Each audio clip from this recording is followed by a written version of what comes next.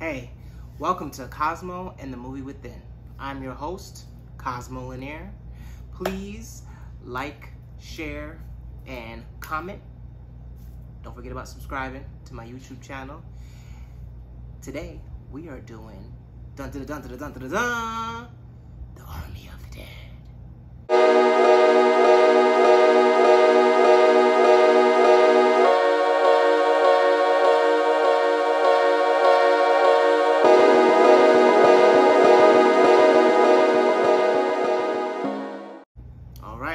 Army of the Dead, as you know, or you might not know, is a Netflix release.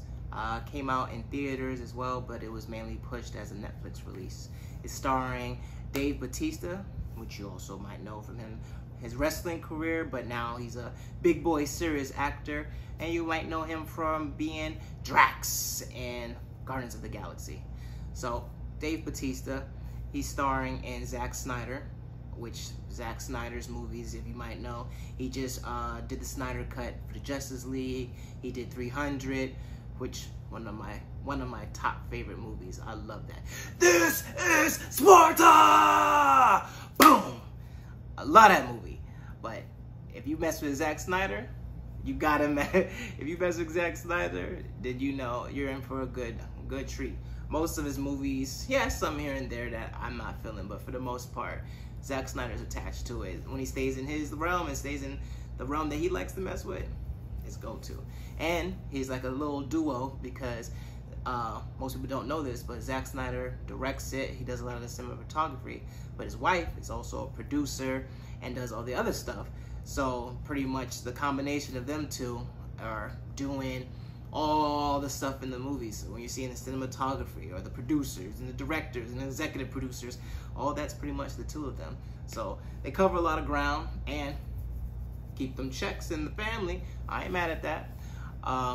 But yeah, so this is pretty much your your zombie flick and your zombie type movie.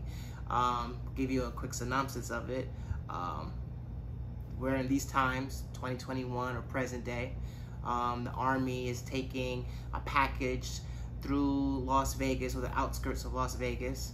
You don't really know what's going on, but something to get into this accident. Crazy beginning scene to get into this crazy accident. Of course, what was in the package got out. Spoiler, it was a zombie. And zombie was a little bit different. These zombies, you know, had I'm in the hospital all the time, I can't even get it right.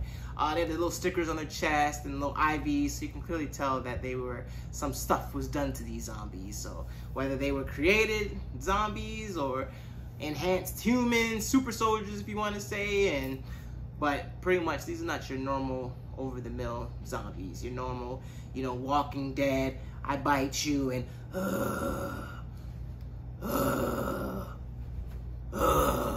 No.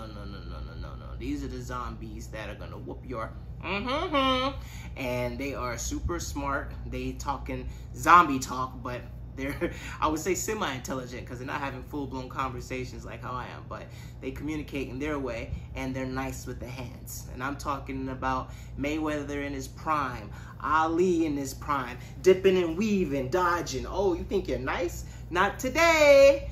So these type of zombies. Some things you don't. You ever think about when you watch a zombie movie, like, man, we would be screwed if these zombies could like actually run fast, or be screwed if these zombies actually had some common sense. Well, similar to World War Z. World War Z, those zombies were fast. Whenever I watch that movie, I'm like, yeah, I'm a goner, because them zombies were moving like Usain Bolt. Boom, type moving. These zombies, on top of that, only thing with World War Z zombies, they were a little stupid. So they were smart. I mean, they were fast, but they were okay with the brain, but for most part, they were zombies. They were just fast. No, but these zombies, semi-intelligent. They know what they're doing. They have a plan, and they mean business. So anywho, Las Vegas was the nearest city after this accident happened. So of course, they took the city over. But not all the zombies are super genetic. Like the ones that they want to, when they bite them, they become just like, you know, the super fast and elite zombies, but then you also have your normal regular zombies, but all of them can run fast, and all of them have, even the regular zombies have some similar of communication, some semblance of intelligence. So it's a bad look regardless. So anywho, Las Vegas gets taken. They able to shut Las Vegas down. They show a whole montage of all these different people. Dave Bautista's character, who is Scott, show him getting out, getting people out. So this showed the whole beginning of how this happened. They end up putting Las Vegas on lockdown and pretty much quarantining outside of the city, and pretty much the whole outskirts of Las Vegas was quarantined, and people that were not infected, and pretty much the whole main city of Las Vegas was all zombie land, zombie town. They run the show over there. Of course, Dave now, Scott, who is now in present day after this whole initial raid of the zombies going out and, you know, killing everybody and biting everybody. Now Dave is just doing, he's like a diner chef. You know, they're showing everybody what they're doing now. And, you know, they were doing the type of heroic and crazy things when it first happened, but now they're all just doing regular jobs now. So Scott, he gets approached by, I forgot his name in real life. I don't want to jack it up, but pretty much Scorpion. He played Scorpion in Mortal Kombat. So my man, he came over there. Get over here! He didn't do that though, but he did say, "Can you come here? Let me talk to you." So he talks to him and has a conversation with them, and pretty much tells them, "Hey, I got a job for you. If you rob this casino, you know, you're looking at like $120 million, $150 million. Like, are you game?" Come again? 100 and what? And of course he plays into his ego.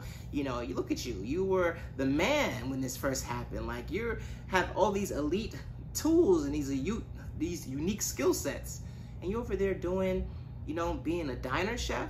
Obviously, Scott wants to be a chef in real life, but you know, he doesn't have the funds for it. So clearly, with this money, he can fund his new endeavors of being, which is, I think, a food truck. He wants to run his own food truck. So he's enticed. He just pretty much says, of course, you gotta go into the hot zone where all the zombies are at. So he tells them, you know, get your team together, get somebody to unlock it. Pretty much, you do everything. I'm just gonna give you a little assistance and tell you where it's at. But pretty much, he wasn't bringing that much to the table. He took the offer. He gets his team assembled. One of the people on his team was Omari Hardwick, which you might know from him playing Ghost on Power, you know. Tasha! Tosh! I don't care about you. I love Ange. Angela's my heart. No? Okay, whatever. Hey, I do the movie reviews. I'm not an actor. I can write, I can do some movie reviews, I can write books, acting, whatever. But he gets his team assembled. He gets Omari Hardwick. He plays this badass, and you know, he has this big chainsaw type looking thing. He gets a helicopter pilot. Little non-fun fact: the original helicopter pilot, I gotta remember his name, Chris D'Elia, something like that. You might know him from playing the character on You. He used to do the impersonations of Eminem. The white guy did the impressions of Eminem, and he used to rap all fast, but, you know, saying dumb stuff with a comedian. In the You character, bringing back to the You character, it's funny because in the You character, he played a comedian who was a nasty man and was into little girls and all that type of stuff.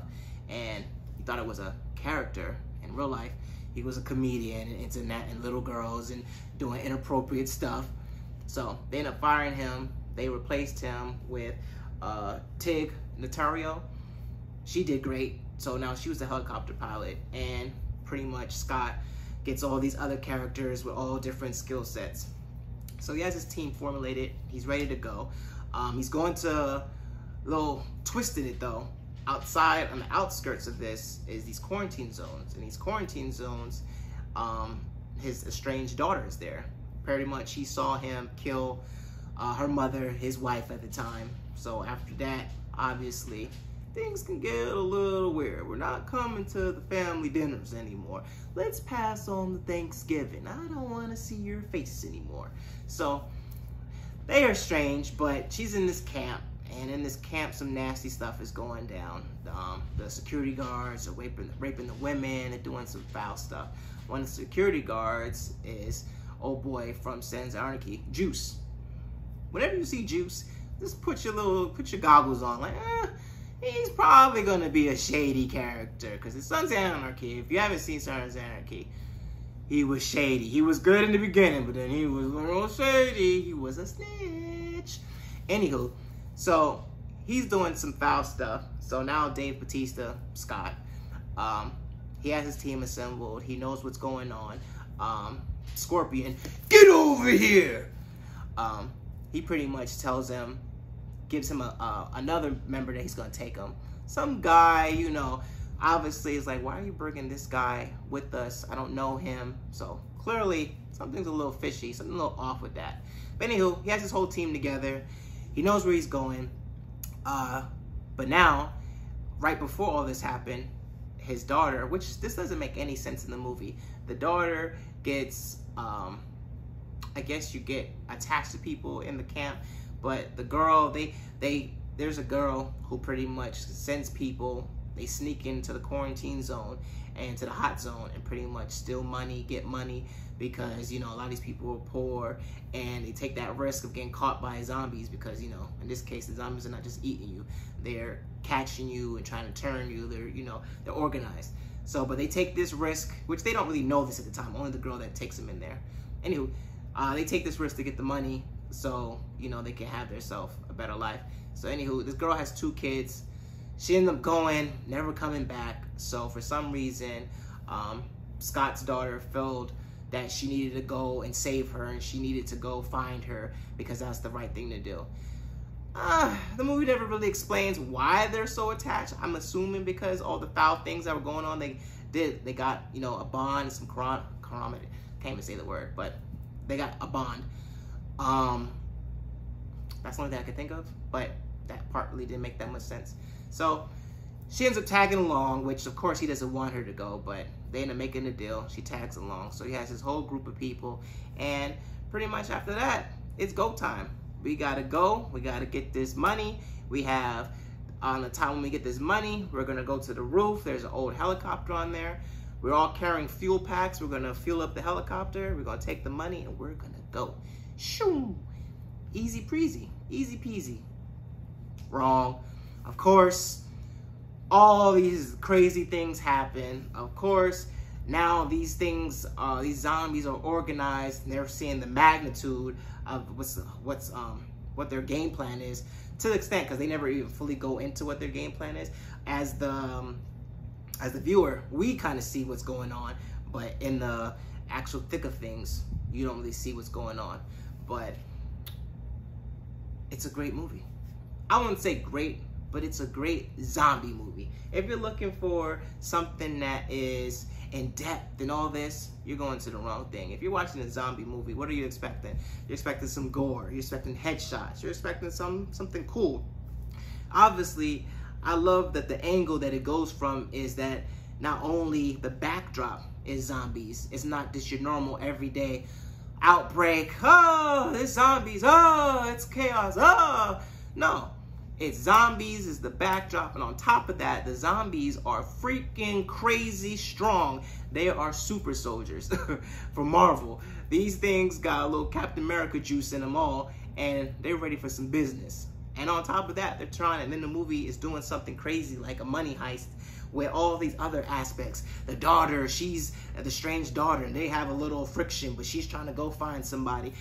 Then you got the guy that, Scorpion, he's sent over, and you know what's going on with him. Then you got the team trying to screw one another. Then you got, the zombies in general. Then you got the zombies trying to work out their own plan. It's crazy. I love it. Action, lots of shoot them. I felt like I was playing Call of Duty Zombies with my daughter, literally. Some of those scenes when they're just going, especially Davis is going, he has the big boy gun, and he's and the zombies is boom, boom, boom, boom, boom, boom, boom, headshot, headshot, headshot, headshot, headshot. And I'm like, woo! You got a high score at the end of this game. Somebody's getting in first place. So I love that. I truly felt like I was in like a recap of one of our games that me and my daughter play. One of the games that me and my nephew, my daughter, and my boys, we all play when we're playing together on Call of Duty Zombies. That was that type of feel. Lots of headshots, a lot of fighting. And then even the fighting scenes, it was like, okay, we're not gonna just, you know, Walking Dead, and it's like the walkers are coming, you just have a knife, hit them in the head, and they're done. No, no, no, no, no. I'm gonna swing at you, try to hit you in the head. No, I'm ducking. Oh, that's okay. Like, I'm fighting now. Like, I'm really, oh crap, I'm in a full-blown fight with a zombie, and this zombie's giving me the business. Like, and I'm trying not to get bit. So you have all of those elements. You have the backdrop, you have the plot, the underlying plot, and all the little secret little plots. I love it. I love all the different elements. I love, of course, these type of movies. It started out with a group of people, obviously as a big team, and you know, this is a zombie movie. You gotta die. So I love the different scenes where how they're getting picked off. I was thoroughly entertained. I enjoyed it. It was entertaining. It was fun. Action scenes. Everything was good. Then you get to the very end. Of course, I'm not gonna spoil it for you, but the very end, there were some things that happened, and I was just like, really though? That's what we doing? And then further in the ending, it's like, oh, ha ha, yes, get 'em. And then a little bit more in the ending, it goes into literally, literally the last sentence of the last character. I won't even say the last character, but the last sentence in the last scene, that person, whoever they may be, they say something and it's perfect. And I mean perfect sentence for that scene. Because in the end, it's just like, bruh. Which, of course, now we know, obviously, hopefully this does good. I think it will do good because it is entertaining. There will be a second one, a third one. We'll see. You know, zombie flicks, you can always do a second and a third if they're good, if they're worth it. This one, Zack Snyder's in it. Call me in. Knock. Who's there? It's Cosmo. Can I come? Because I want to see it. All right, so at the end of the last video, I said, or one of them videos, I said that I'm going to do a Cosmoism, something that gives it my rating system. So I have 3 ideas. I want you guys, I'm either going to do a poll or just comment in the video, and just let me know which one you guys like. So, you know, if you guys don't know, I'm Jamaican, so give a little bit of my Jamaican heritage or my Jamaican vibes. I'm either gonna do 5 more fires. So may I say more fire? Yeah, say more fire, more fire, more fire, more fire. So if it's a really good movie, yeah, say 5 more fires.